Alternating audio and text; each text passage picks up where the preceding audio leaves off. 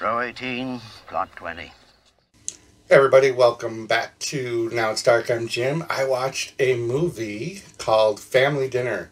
It's technically a 2022 film, but I do believe it also gets credit as a 2023 film, having just released in Canada. So if you're in Canada, it's a new movie. It's 1 hour and 37 minutes, got a 5.9 star rating on IMDb. It's about an overweight teenager who's spending the holiday at her aunt's farm in the hope of getting help to lose weight. But soon after her arrival, she begins to suspect that something is very wrong at this place. Directed and written by Peter Hengl, starring, let's go over the four main cast members, starring Pia Zeger, Claudia, Michael Pink as Stefan, Nina Caitlin as Simi, and Alexander Sladek as Philippe. And I do apologize, I'm positive I butchered those names. This is a film from Austria, so there is subtitles. This was a Screenbox exclusive in conjunction with BloodyDisgusting.com. And I have to look at my notes because I remember there being, I thought, a trigger warning. Yes, okay. So into the film, there's a trigger warning. There's a hunting scene, and then after you kill an animal, you have to skin it and prepare it. And it really looked like they used a real animal. I won't tell you what kind of animal or what, but if that kind of stuff is a trigger, this film won't be for you. So the film takes place over Easter week, and it kind of was interesting because it starts on a Monday, and you know that because each day of the week is kind of transitioned with the title card saying what day of the week it is. And on Monday, Simi shows up. I think her name is Simone, maybe. And she's overweight. She's there to stay with her aunt and her family for the week or longer. It's really not determined, but I think it was for the week. In the hopes to lose weight, unbeknownst to the aunt who has written books about nutrition and weight loss. And once that kind of becomes known to the aunt that that's why Simi is there, she takes her on as her project or student. She calls her something, her I don't know what, but she definitely puts her through the ropes about nutrition, and she has to detoxify her body. So she ends up only being able to have like water throughout a lot of the movie.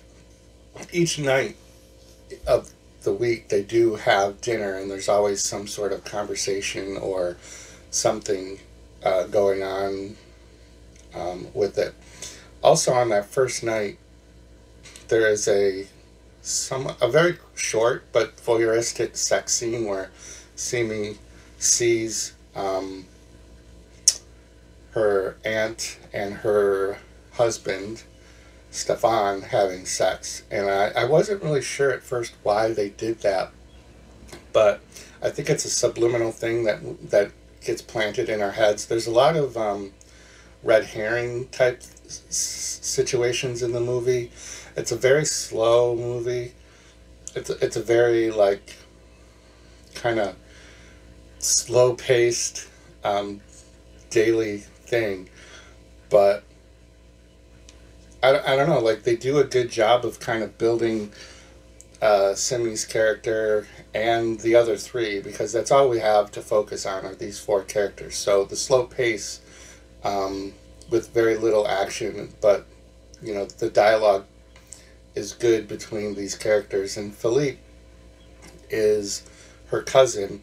They have to share a room, and like throughout the week there's different things that happen. Like I'll mention just one of the multiple things that happen, like Simi's phone goes missing. So Philippe gets blamed for that type of thing. So it's like set up. So we go through Monday, Tuesday, Wednesday, and then it becomes Holy Thursday, Good Friday, Holy Saturday, and Easter Sunday. So when we get to about midweek, Simi notices that Philippe has like a weird relationship with his stepfather, Stefan, and he's trying to please Stefan, and also is just struggling with things. He's a rebellious teen kind of a thing with an overpowering mother and a stepfather. So Simi kind of sees that. At one point, Philippe has a black eye. We're not really sure who gave that to him. Simi thinks it's Stefan, but we really don't know if it was the mother or the stepfather. And then through the struggles of the not being able to eat, Simi wants to leave several times and go back to her mom. She kind of befriends Philippe when she starts kind of feeling bad because she sees the struggle that he's having with his relationship with his mother and her overpowering nature. And so they concoct this plan to escape. They're going to run away. And then when the day comes to run away, Philippe leaves her behind. He had a key to the gate of the house out front that Simi had stolen. It's a little spoilerish. But then he didn't wake her up, didn't wait for her. So then they have to go into Easter family dinner without Philippe.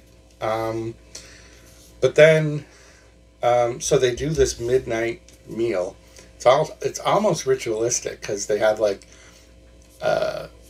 candles and things. It's outdoors, and I'm not sure what religion necessarily they were claiming to be. But so it's just the three of them at first for the family dinner. Then Philippe is discovered, and then it kicks up like a couple of crazy notches, and Simi has to become like a badass. And I don't want to ruin the ending, but there's a pretty climactic ending, pretty intense.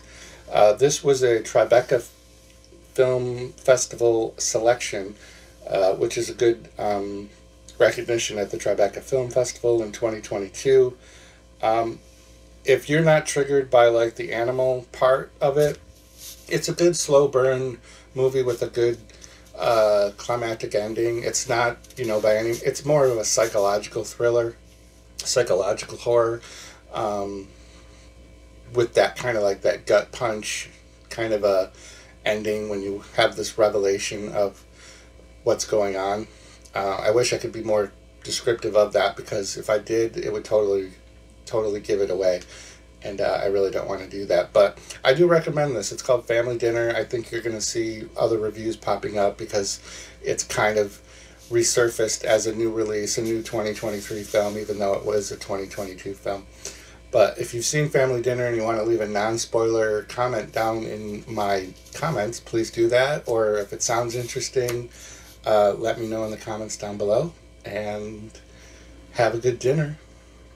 So have your drink, go on and sing your song. There's nothing wrong with singing out of tune. If people laugh and say your dream can never be, just think of me.